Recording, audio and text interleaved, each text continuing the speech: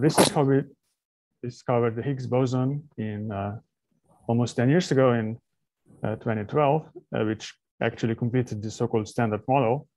But there's other fundamental questions which remain unsolved, and we hope that the LHC can give us the answers in the next 20 years. So just to highlight some of these questions, for example, one of them is, why is gravity so weak? So what we mean by this is, for example, if we have two protons that are, say, 1 centimeter apart, then the electromagnetic force that attracts them together is much stronger than the gravitational repulse. And that's very curious. So a couple of possible answers that we have here are supersymmetry or extra spatial dimensions, which will sort of weaken the effect of gravity. Then the other question is, what's the origin of dark matter? So for example, we know that the great majority of the mass in the universe is actually dark. So we don't see it, it doesn't interact with us in any other way except gravity. And we hope we could maybe produce it directly at the LHC.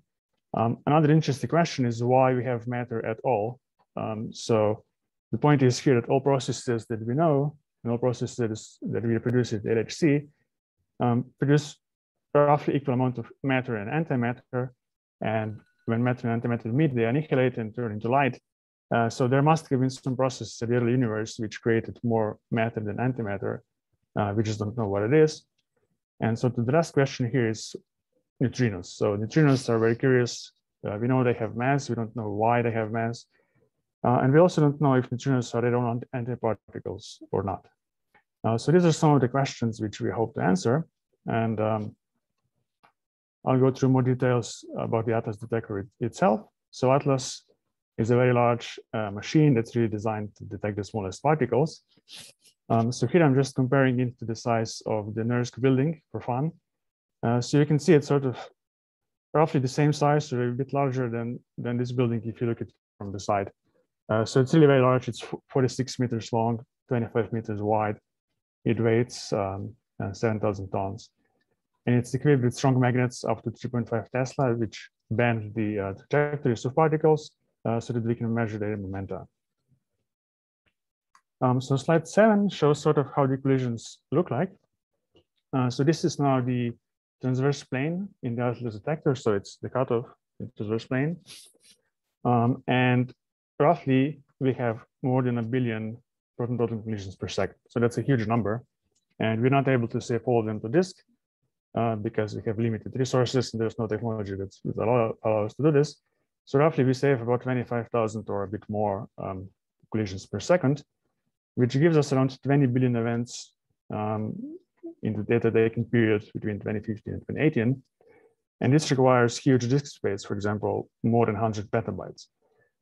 And because of this, we also need huge computing resources to process all this data and get physics results. So to make things even worse, on slide 8, so the way we interpret the data is that we compare it to theory. But to get accurate theory predictions, we need Monte Carlo simulation. So Monte Carlo simulation means that we create proton-proton collisions one by one using random number generators. So for example, I have one illustration here. So we create these proton-proton collisions with generators. Then we have to simulate them, meaning that we simulate the response to the ATLAS detector. For this, we're using the so-called Geant4 toolkit, which I'll talk about a bit more later on. And once we simulate the response, then we can use the same reconstruction software as used for the real data collected with the ATLAS detector and LHC to reconstruct the events, and then we can make statistical analysis and get physics results. Now, crucial thing to mention here is that to not have large statistical uncertainties, we actually need to simulate more events than we have actual collisions. And I said we had about 20 billion collisions, and we also simulated about 60 billion events so that we are able to analyze this data. So these are huge numbers, and the only way we can tackle this is using the so-called worldwide computing grid. Usually we just call it GRID for short. So this is a connection of around 170 sites between 42 countries in the world, and it gives us roughly 1 million computer cores. So this is just one screenshot from one particular day in the past, but the global transfer rates can exceed the 60 gigabytes per second. That's how we really can meet the computing demands of the LHC experiments.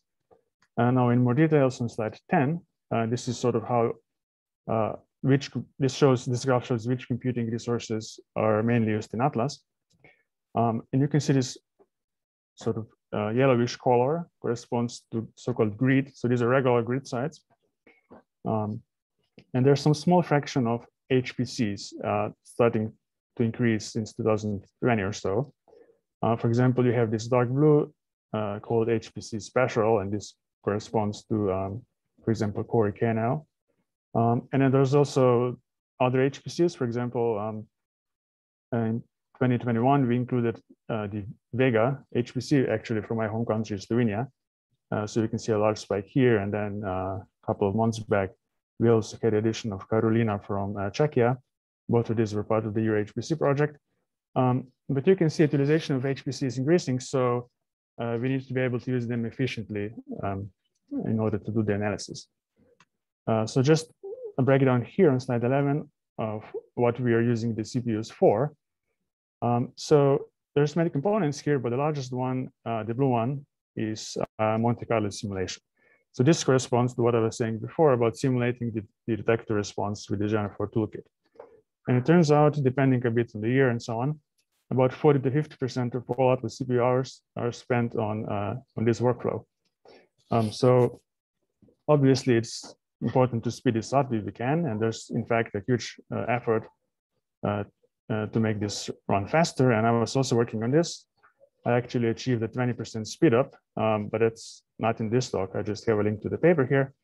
But then other solutions that we can do here is to actually optimize this workflow to run more efficiently on non-conventional sites such as HPCs. And the focus on this talk is running this particular workflow on HPCs such as Cori. Just a bit more motivation before I move on is this projection of the CPU needs. So the plot shows years from 2020 to 2034. And the colored points, for example, blue and red, show how much resources we're expected to need under certain scenarios. And then the solid black lines are the projections of how much resources we'll have available. And the point here is that we expect to have enough resources to tackle the computing issues, but we will need to be able to use them efficiently. And many of these could be HPCs in the future. Okay, so first, I'll overview how we are running simulation on regular grid sites. And then I'll compare the difference to HPCs so I can better illustrate the issues that we face on HPCs. So firstly, we're using the so-called PanDA system, which stands for Production Distributed Analysis System. And this is where we aggregate all of the tasks in the ATLAS collaboration. So it's a central database. Any user can submit tasks. Any user that's around 3,000 physicists around the world from any institution. So we can also submit tasks to this PanDA server. And then the PanDA server delegates the work to grid sites. So here on grid sites, we have a software called Pilot, which receives the job. But in order to do this, we need HTTP communication between the sites and the PanDA server. Okay, now once we are on the site, we will use Athena, which is the main software processing framework. And in this particular case, when we're running simulation, we're using so-called Athena MP, which is the multi-process version.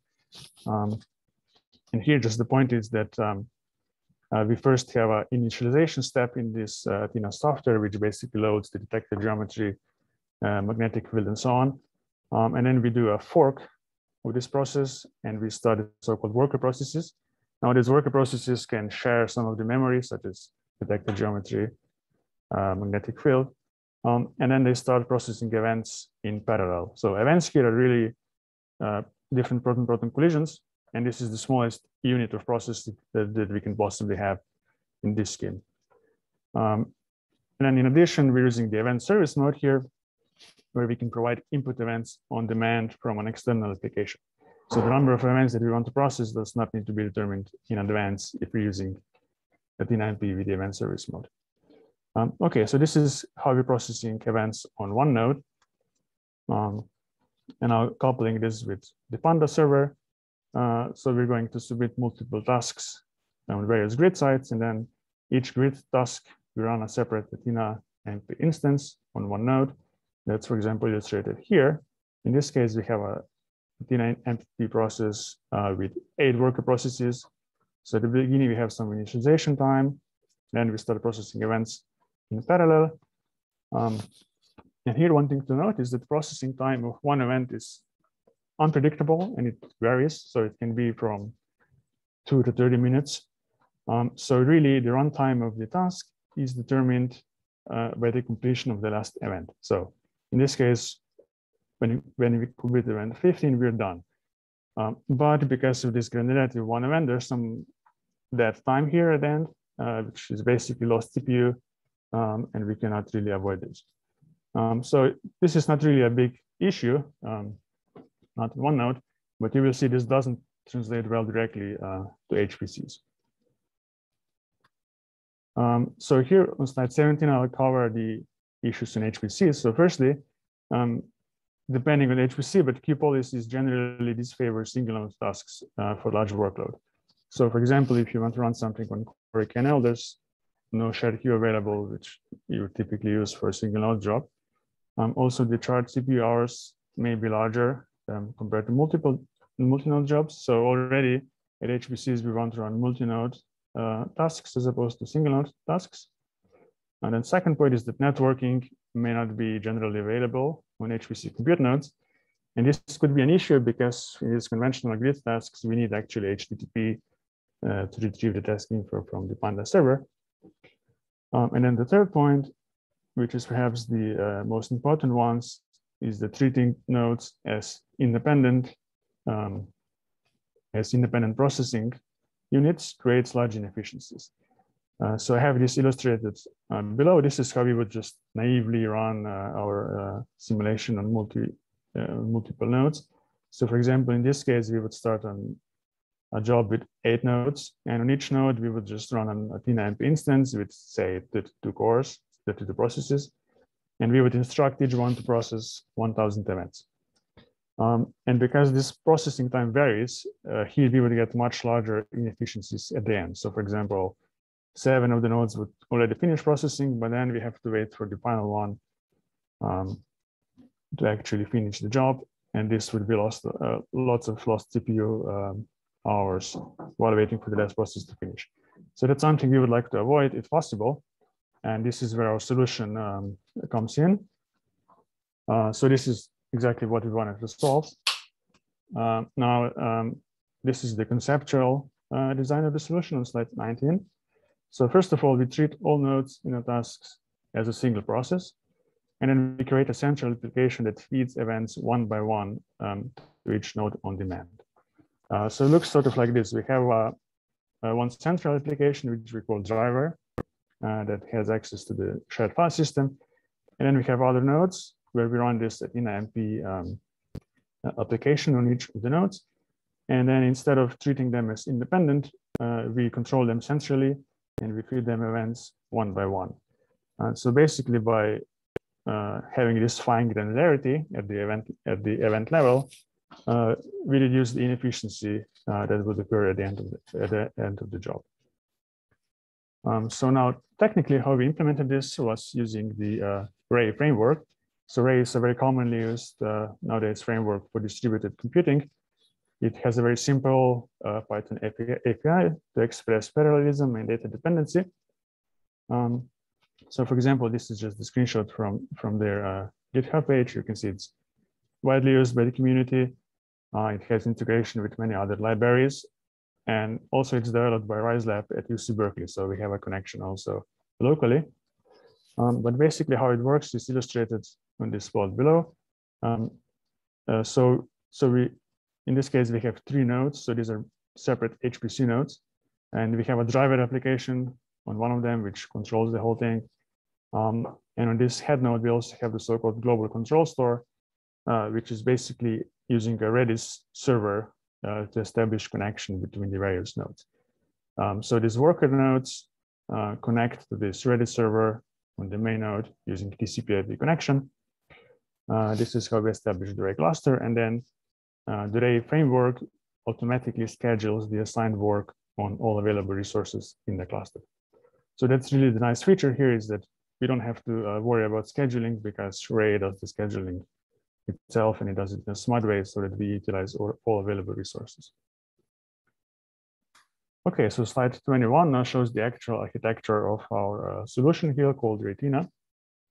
So firstly, we have exactly one Ray process on each node in the cluster. So it's either a Ray driver, which is the main process, or a Ray actor. So actor is a special process in Ray which keeps its state. And then inside each of the actor, inside a shifted image, we start this Athena MP process, which is going to process our proton-proton collision events. And this process will have 32 processes on a Haswell or 134 on KNL. And then this driver process feeds events one by one on demand to the processes in the other nodes. And depending on how many nodes we have, this can be up to 1,000 events per second that have to be coordinated across the nodes.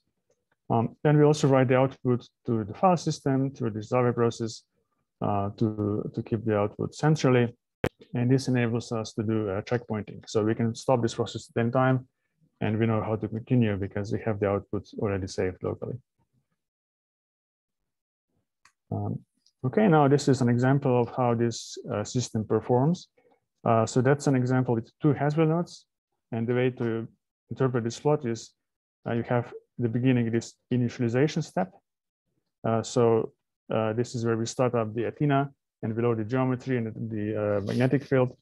And this is common to all worker processes. And once this step is performed, we actually fork this process across 32 on Haswell across 32 worker processes. And then they start processing events one by one. And this is what each of the blocks corresponds to here. So each of these blue rectangles is a separate event that we have processed. And you can see there's almost no white spots between the events, meaning that this is highly efficient. There's basically no downtime. And we were able, in this case, to provide events fast enough, so there was no downtime. Okay, we've also done various scaling tests here. And in this simple example, we went up to 200 KNL nodes. And actually on KNL, we're running Athena with 134 processes. So if you combine this, that's more than 25,000 processes running in parallel that we can control centrally through one application and feed them events. Also in this case, we did not find any bottlenecks. And this is one of the plots from Julian, where he shows, depending on how many nodes in a cluster we have, what's the average latency between the events. And it's basically constant, and it's about 0.5 seconds, which again shows that we don't have any bottlenecks in this system up to 200 nodes. Good, so that's sort of the first part. This was the proof of concept, where we demonstrated that we can run on Cori distributed computing frameworks such as Ray to parallelize the ATLAS Geant4 simulation on HPC. We had no issues in scaling up to 200 nodes. And basically, we solved this bottleneck of having to wait for the last node to finish by having a fine granularity at the event level. Now, the next step of the project was to actually integrate this in the ATLAS PanDA system, because this is what you would need to run this in production. And the 2 main components here, which are needed, are to use this harvester project software for communication with PanDA, and then the pilot software, which is an intermediate layer between the Ray actor and Athena. And again, this is what Julian really did great. And this was part of his master's thesis, this integration work. How am I doing on time? Yes, it's good. Okay, so now firstly, in this integration, I'll start with Harvester. So Harvester is the software which talks to the PanDA server and retrieves the job info from the sensor server, and then starts the processing on Cori. So this is an application that runs as a daemon on an edge node. So it's running all the time. And in this case, we used Cori 21. So we got special permissions to use this node. And the harvester application constantly keeps HTTP connection with PanDA. Then we wait for some user or a prod system to submit a task, which is suitable for Cori. And then this harvester application starts the Raythena job using Slurm. And then here we have the Raythena application running, as I was explaining before. But these two communications still need to communicate while the job is running. And this communication is implemented via a shared file system communication. So basically, they are both creating text files with info, and they are exchanging these text files. Then on the other side, we also need to retrieve the input files from grid. So, for example, the files which we're going to process are not already located in Cori. And here we were using the Globus software to actually retrieve the inputs from wherever the input was in some other grid site. And then we also have to write back this output again to grid. Right, so this is harvester at the start of the integration. And then the other part of the integration is using the pilot software.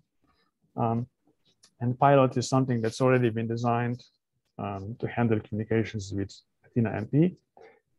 In addition to doing this communication, it also saves all sorts of diagnostics and log files. And this is useful for running in production, because then if something goes wrong, we can easily investigate these log files and figure out what went wrong. And actually here we wanted to mimic exactly the behavior that regular grid jobs have, where pilot is directly connected to PanDA. And for this reason, we implemented this HTTP communication here. So we have the Ray actor on one node, which in the pilot process on the same node, and we have local HTTP communication between them. This was to mimic how this is usually run on grid sites. So here one difference corresponding to the original version where we had this event level granularity is that pilot now is already designed to have a cache of n events, where n is the number of Raythena worker processes. So this fine granularity of event by event level is now reduced to n events, but it's still very fine and doesn't produce any bottlenecks at the end of the process. Okay, now when we put all this together, this is how it looks like. So at the edge node, we have the harvester application, which retrieves the job info from the PanDA server, then does the batch submission, starts up the Ray driver, which has a Redis server. The Redis server is used to have this TCP/IP connection with all nodes in the cluster. And then on each of the nodes, we have a Ray actor, which runs this pilot application and has HTTP communication with the pilot application. And the pilot application eventually runs the Raythena MP, which is our processing software for running the Geant4 simulation. So now this scheme allows us to run this kind of jobs through the central PanDA system, and we can run a multi-node HPC application. And the nice thing here is that really any physicist in the ATLAS collaboration can submit such a job and get access to this kind of a multi-node application. But because we added all these additional layers, it became significantly more complicated as the original application. And also now we're using multiple communication channels, which is maybe not the nicest. For example, shared file system communication, TCP/IP, HTTP. Okay, so slide 29 now shows you a diagram of how this looks like in practice. So this is an example where we have 50 KNL nodes and 134 processes per node. And now I'm showing more things than before. So at the beginning, this small gray area is actually the initialization of the Ray process itself, and this is a very short period. And then in addition to initializing Raythena, we also need to initialize this pilot process, which takes some time. But after everything's initialized, which on KNL can take sort of at the level of 10 minutes, Then we start processing events. And again, you can see this has almost no white spots. So it's running really as efficiently as it can. In this example, you can see there's some white spots all at the same time. And in this particular case, we assume it's something to do with the high load and the shared file system. But this is not something we would usually see. And then at the end of the job, I'm also showing you these green lines. And these are events which we started processing but never finished because the job terminated after a certain time. In this case, was 2.5 hours. So we terminated the job, and then every event that we were processing, but we didn't finish, is lost. But this efficiency is something we cannot really avoid because we cannot process units smaller than one event. So all in all, this is highly efficient and runs. Could you say, so this is about 20 minutes of initialization time? Is that what this means? Yes, exactly. Yeah. What's happening in that? So the blue one is easy to explain. So the blue one is when we start up Athena, and it has to retrieve the detector geometry and load it in memory. It has to retrieve the magnetic field, load it in memory. And this turns out it's quite slow in KNL. Usually it takes about 10 to 15 minutes. So it just has to fill up the memory with all the relevant data that we need to process the events. This is like file per process input or something? So it's accessing databases and all this kind of stuff. Oh. So actually, to avoid, so usually we would do this via network, but we wanted to avoid having to access network. So here we had a shifted image which had these databases saved in the image. So the image was around 8 gigabytes large, and then Athena has to access these databases and retrieve the relevant information. How much faster is it on Haswell? So I believe I have one example from a different process here. Yeah. So this is one example I have from Argonne, where we had Xeon processes, and here you can see it's a bit faster, but it's still a significant time. So that's something we unfortunately cannot avoid, and the only way to mitigate is to actually run longer jobs, right? So because once we have this initialized, we can continue running for as long as we want. So this we can mitigate by running the job longer. Okay, thanks. Yeah, thanks. Great question. Okay, so slide 30 just summarizes the current status of this. So we have successfully demonstrated running multi-node Raythena tasks through the ATLAS production system. And we've tested this up to 200 Cori KNL nodes. In addition, we also tested this system on other HPCs, such as Xeon nodes at Argonne. And the reason for this is the whole system was designed to work on multiple HPCs because we want one solution that we can use on any site in Atlas. We don't want to develop a different solution for every site. But we did actually run into some scaling issues once we did this integration with Harvester and Pilot. And particularly one of the issues was actually collecting the output binary files and log files. So this job, you can imagine, produces lots of output files. In fact, we produce one output file per event, and we can process hundreds of thousands of events here. And then we need to collect this output and send it out to grid storage. And this, in principle, is performed by Harvester, which sits on the edge node. But in our particular case, it created a very high load on the file system, especially once we started running 200 or so nodes. And that, basically, it could just crash the entire node or broke the whole node. So that's something which is not yet solved and requires some.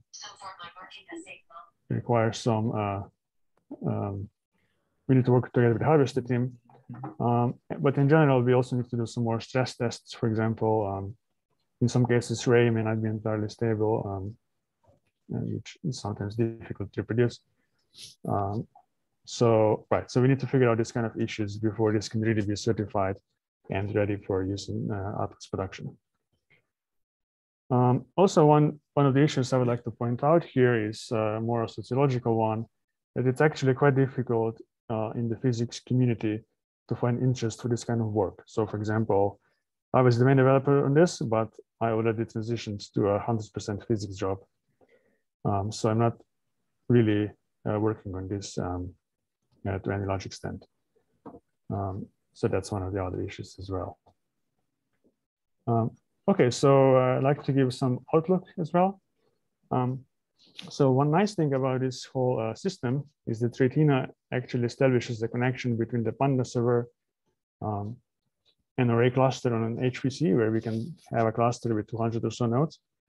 And you can imagine swapping out this Raythena MP payload with some generic payload, which can be written by any user.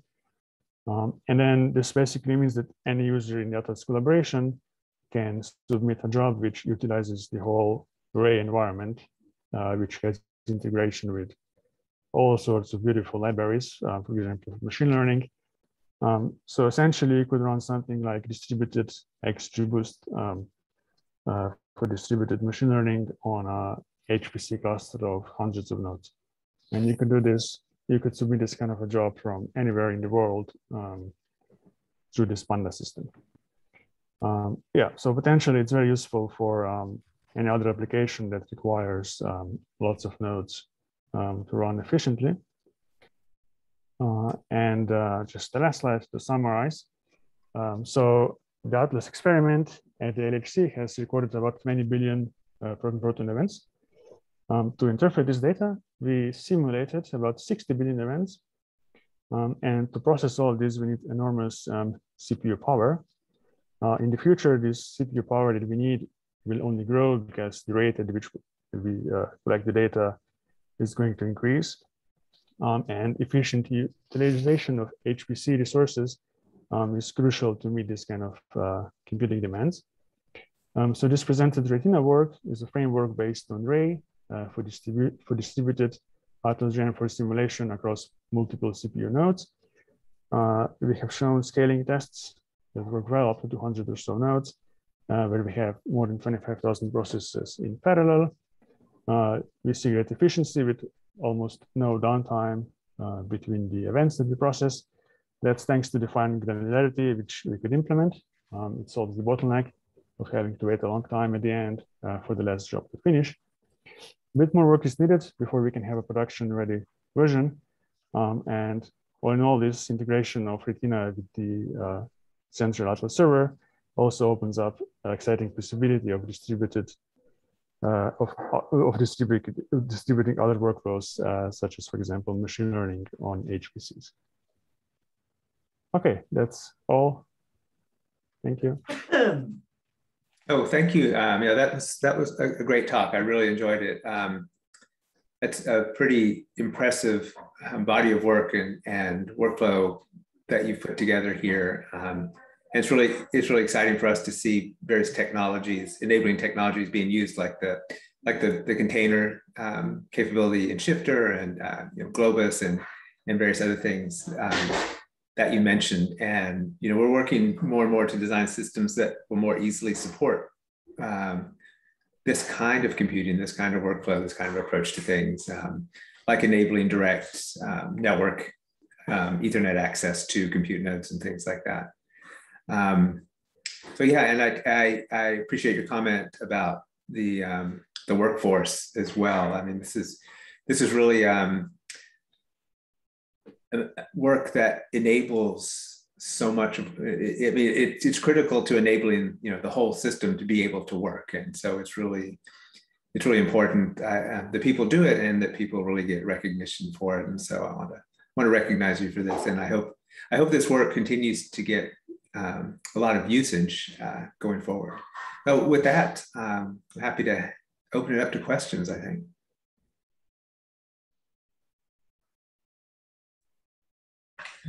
Roland.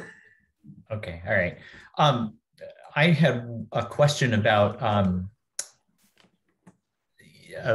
the fact that you had the cluster running on one partition or the other, so you had one kind of node, but available to you, right? KNL or Haswell, you couldn't pick to have the scheduler be one kind of node inside, inside the compute partition, right?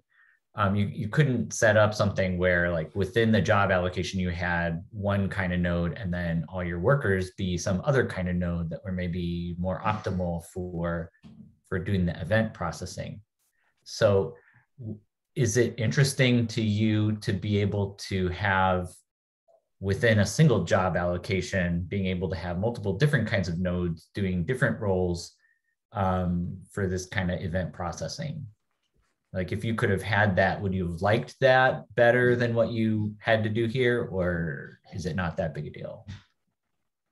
Well, that's a very interesting comment. So first I'll say the reason why we were using KNL here.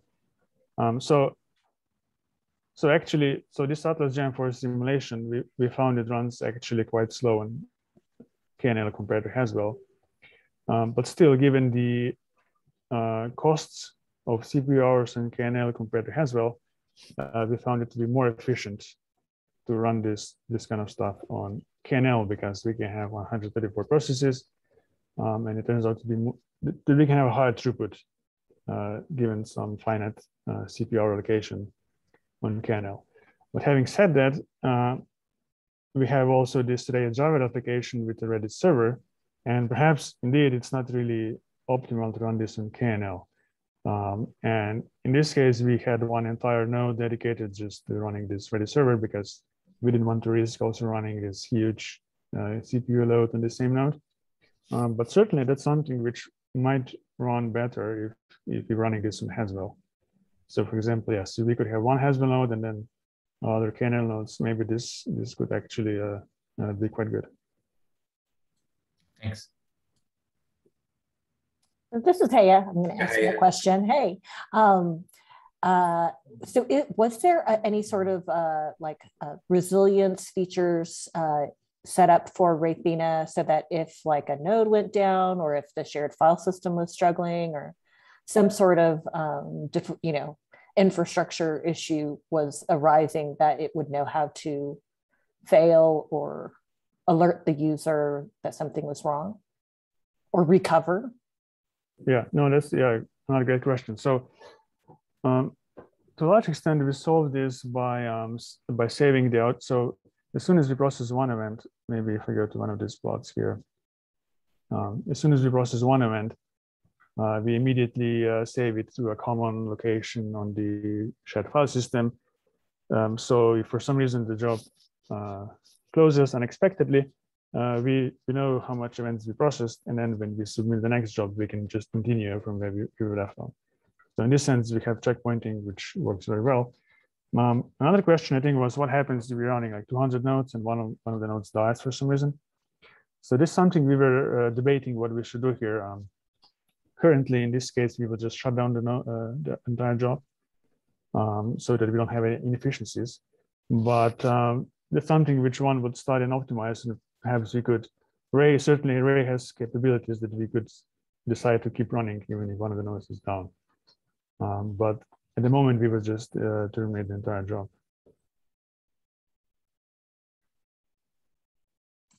Yeah, thanks, Heather.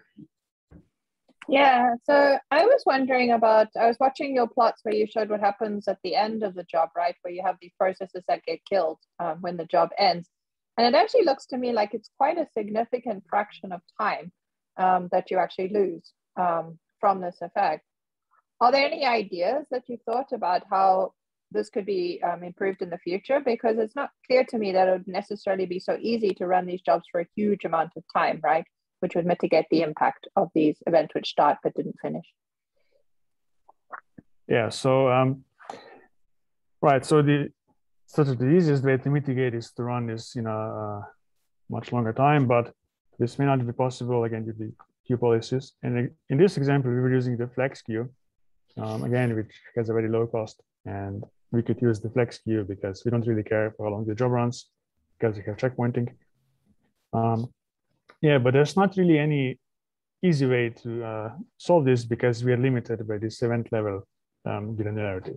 Now, with lots of development, one could imagine using this kind of a system for the next version of Raythena, called Raythena MT, which actually breaks down this event level granularity into smaller pieces. So in the next version of Raythena, which we're going to use in round 3, so sort of in the next 5 years, it's going to be running in multi-threaded as opposed to multi-process. And we will have a finer granularity of work than one event. So we will divide every event into so-called algorithms, which we execute in a way to respect the data dependencies. And in this case, one could imagine having such a system that runs across multiple nodes and has a finer than event level granularity. But that's something which would require some significant developments, but could potentially make this a bit nicer at the end. Yeah, it's a great question. We thought a little bit about this, Richard, again, things like this, and I guess this is a fine-grained, view on a node. But one thing we could do with the scheduler is be able to allow jobs to release resources if they're done with them after a certain amount of time, but maybe other resources are not done with. That's one thing we've been thinking about. Another thing, if you go back to slide 22, so that packing as it was is really quite good in the grand scheme of things, I think. But is each one of those rows, as it were, kind of randomly a given work as something finishes? You say you can't really predict the length of time for one of those, and so is that kind of a distribution that arose from kind of a random round robin type of thing? Yes, exactly. So as soon as one of this is finished, so this is called sort of a worker process, and we have one base process here, sort of the initial Raythena MP process. So this worker process tells the base process that it ran out of work, and then the base process talks first to the reactor, and the reactor talks to the ray driver, and the ray driver then sends an input event to this worker process. But this all happens very quickly. So you've seen this happens quicker than in a 0.5 second. Okay. And right, so it's really, as soon as we process one event, then this one worker process out of thousands of worker processes requests an event, and it's going to get it very quickly. And we were sort of also surprised this worked so well for such a large number of nodes. So the length of time in one of these blue rectangles is not that much. So one thing I was wondering, I guess, is I guess the difference between the runtimes is based on some random input configuration. Is that true? So this sort of thing is very chaotic in this sense. So these are typically going to be same kind of physics processes. For example, a Higgs boson decaying in a certain way, but depending on at which angle it hits the ATLAS detector, it may take a significant longer to simulate, because some parts of the detector are much slower to simulate than others. And it's very difficult to predict. It's all because, for example, initially we can start with like 100 particles, but then in simulation, because these particles interact with the detector material, we end up with millions of particles that we need to simulate. And all this is impossible to predict. So yeah, we've seen cases where it runs sort of at the level of minutes, but also it can, in some extreme cases, it can run up to 1 hour. I guess what I was going was, I was wondering if you look at this as kind of an optimization problem, I guess, is you have lots and lots and lots of data that correlate some input parameters or configuration to how long it runs. And I was just wondering if there was any opportunities for analysis or some learning algorithm to be able to use that to predict some of the runtimes. Yeah, no, that's potentially very interesting. So certainly we could try this. Because, yeah, so at the beginning, we really don't have that many. The beginning, it's sort of well defined. And then depending, for example, at which angle the initial particles travel, yes, then maybe the algorithm could learn that it would take more time than for some other events. Yeah, that's very interesting. Interesting. Okay, other questions? Is your hand up? My hand is up again.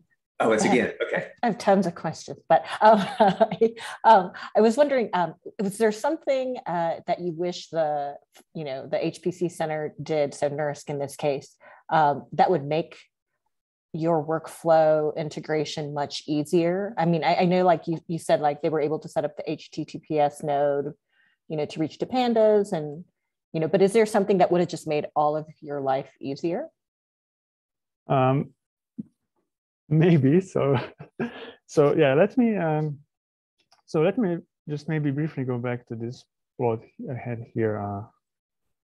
Right, so we have these other HPCs which there weren't much problems, just to just use them. But the thing is, this HPCs here, for example, Vega, is basically used like a regular grid site. So in this case, they're just running sort of one of these 39p instance on one node.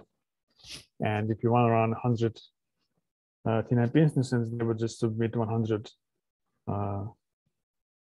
tasks, right? And that's something which just doesn't really work at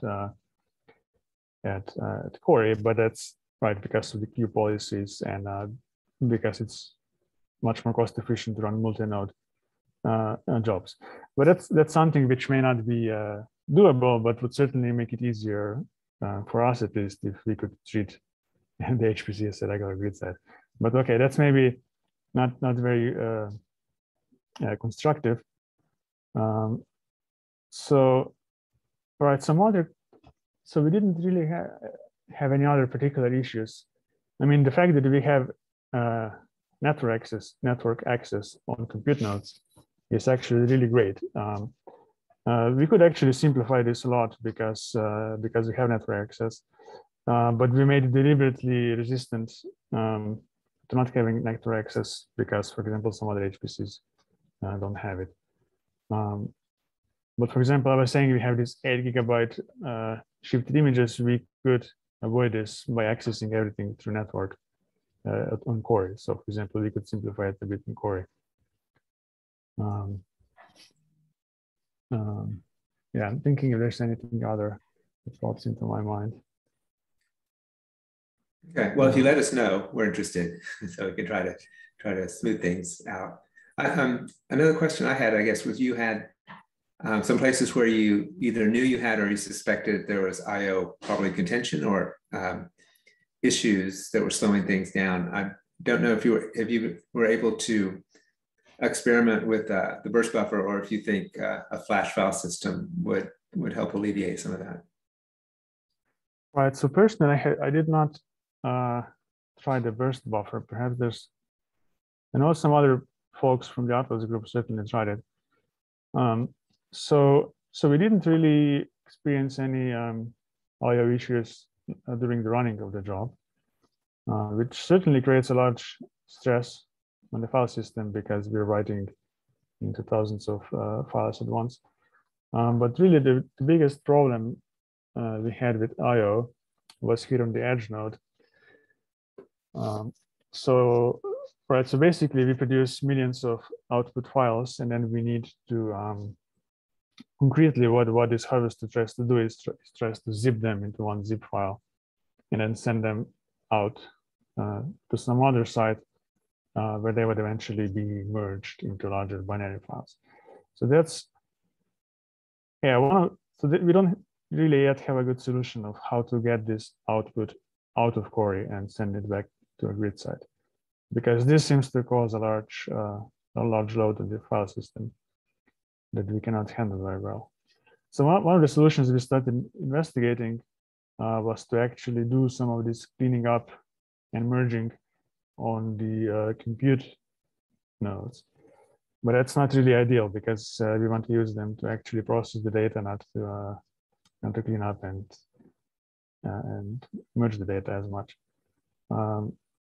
Right. So right, I don't know what a good solution is, but that's one of the problems, is how to actually aggregate this output and send it to grid. And I think this is where we have some IO issues. Okay, right, thanks. Well, yeah, it's been very interesting.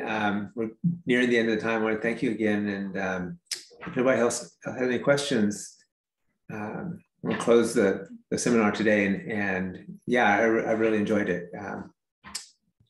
So thank you. And thanks, everybody. Have a good rest of your day. Thank you. Bye-bye.